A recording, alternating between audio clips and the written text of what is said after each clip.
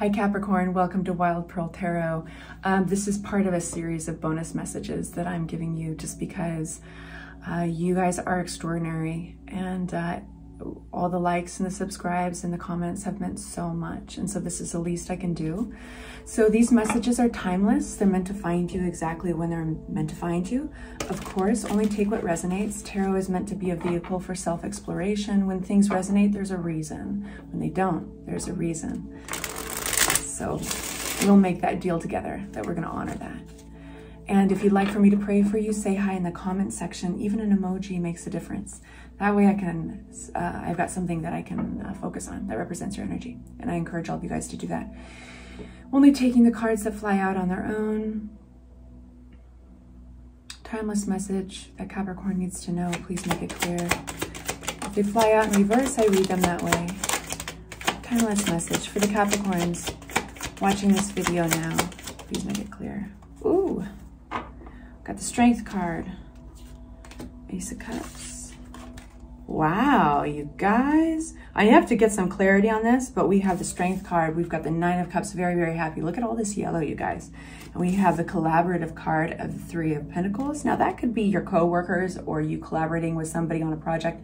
Could also be online dating. So just have to throw it out there. And then we've got the Ace of Cups upside down. So this is going to be an interesting message. Whatever happens, I mean, you end up, there's this wild happiness and this self-satisfaction there. So I would say it's looking good. If you get a chance, please hit the like button. That I have to ask you for. I've got to remember. It makes such a huge difference. Strength card. All right, you guys. Okay, wants to come out.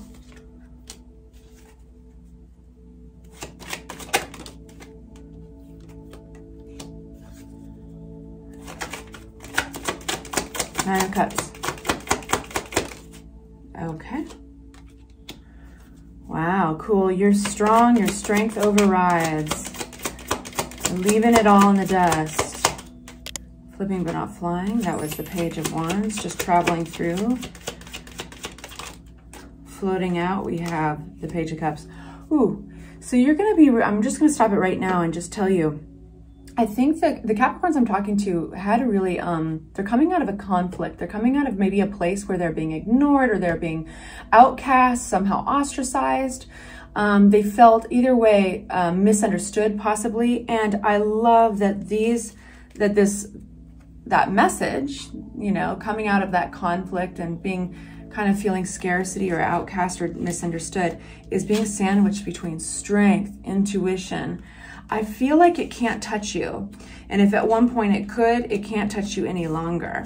You're gaining momentum. I feel like this is like a sense of like looking at your past and shrugging it off. We've got the Nine of Cups, happy, happy, but we've got something being hidden here.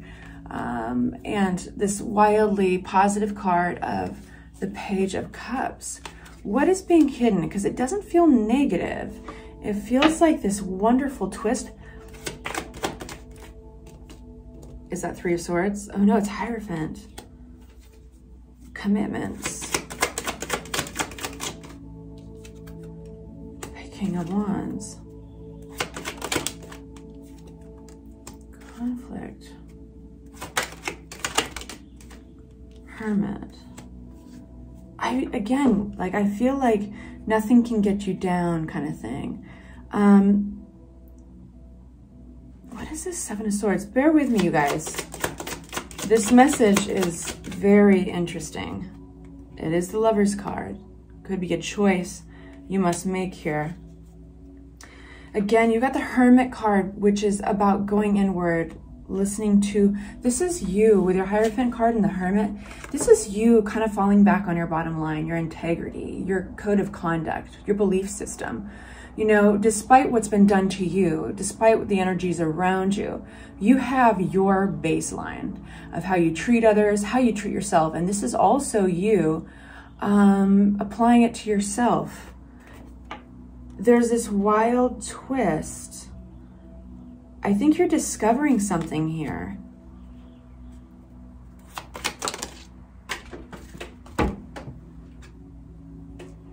Cups. Are you discovering that you're just not even interested in somebody here, that they're too immature, that you can sidestep them? You're like, bullet dodged. What a relief. Two of Cups. A decision. Yeah, but you're very in tune with your intuition. I think you're going to be happy. You're going to make the right decision, but there might be a little bit of fear and anxiety attached, so it's hard to make this decision. But, you know, I'm going to say the Hierophant flew out for a reason. The Hierophant rules over our belief systems and our commitments. That's why it embraces the meaning of marriage. That's why it embraces the meaning of religious sex, and that is SECT. Religious groups and commitments. Just started heating up. Yeah, I think you're standing by, I wouldn't be surprised if you got like the 7 of Wands, because you're standing by your convictions. Page of Wands. But from this place of strength, you're safe to open your mind. Are you safe to open your mind? Page of Wands. You're trying to. What's this? 3 of Pentacles.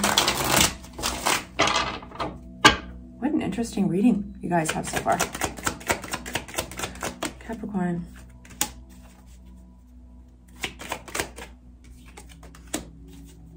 You don't agree.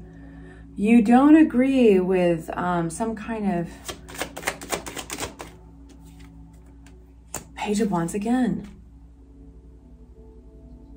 I think you're going to start searching for other people or other groups. I feel like there's an independent strength apart from a group of people or another person. It could be a relationship. You're realizing, I got my own thing. I'm going to find my people.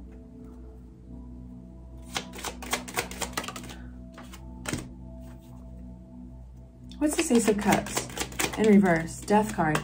Yeah, whatever this love offer was coming towards you, you're not interested. It's over. And that means also a rebirth. So you're going to be inviting new experiences, new people. But I keep falling back on that feeling of like, I'm good with this. I kind of saw everything I needed to see to make this decision. I'm really glad that that's not my people. I don't want that to be my people. I'm over here. Huh. The Magician and Ace of Wands, manifesting this passionate energy. This is an opportunity coming your way, you guys. The Wands is action. So when you get this opportunity, and it can be also lust, it can be a relationship, but it can also be an offer of a project, something you'd have to move forward with and actually requires action. You're manifesting this. This is landing in your lap because you manifested it. You're in this really positive zone of being strong in your no, strong in your boundaries. And also it's because that baseline,